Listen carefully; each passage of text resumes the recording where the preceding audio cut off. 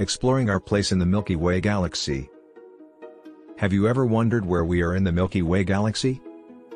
Well, we're located on one of the spiral arms of the Milky Way as a barred spiral galaxy with a diameter of about 100,000 light-years and contains an estimated 100 to 400 billion stars, including our own Sun. Our solar system is located about 25,000 light-years away from the galactic center in the Orion Arm of the Milky Way. To determine our current location within the Milky Way, astronomers use observations of celestial objects and their positions within the galaxy to estimate our position. Please consider to subscribe to reach 1K subscribers.